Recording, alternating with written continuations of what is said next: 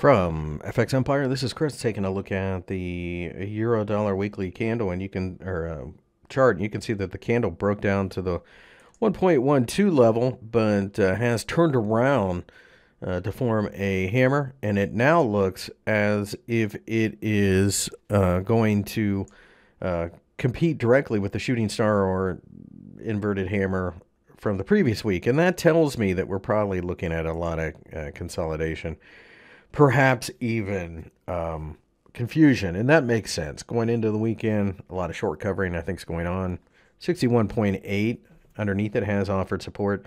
115 is going to be very resistive. I fully anticipate it's going to be a lot of this in the short term.